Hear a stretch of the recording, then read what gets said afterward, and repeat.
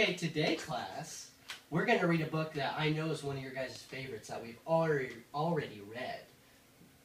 Do you want to read the title of that? No. Okay, it's Thank You, Mr. Falker.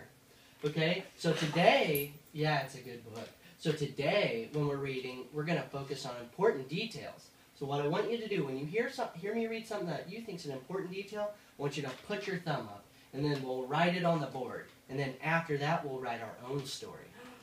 Okay.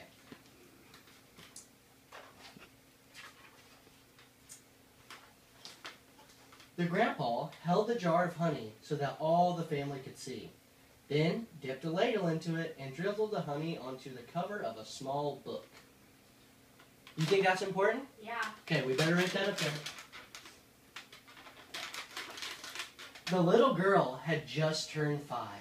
Stand up, little one, he cooed.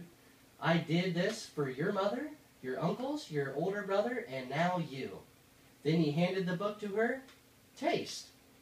She dipped her finger into the honey and put it to her mouth. Yes. Why is the honey on a book? I think we're about to learn that. Don't you remember since we read this last week?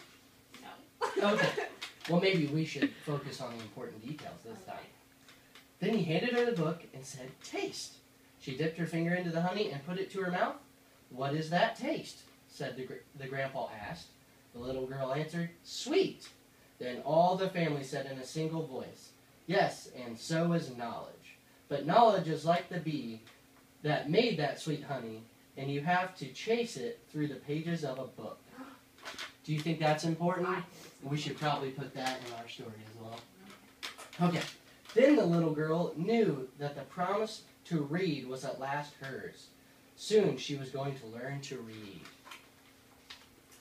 Tricia, the littlest girl in the family, grew up loving books. Her school teacher, mother, read to her every night. Her red-headed brother brought his books home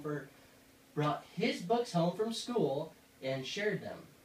And whenever she visited with the family farm, her grandfather and grandmother read to her by the stone fireplace.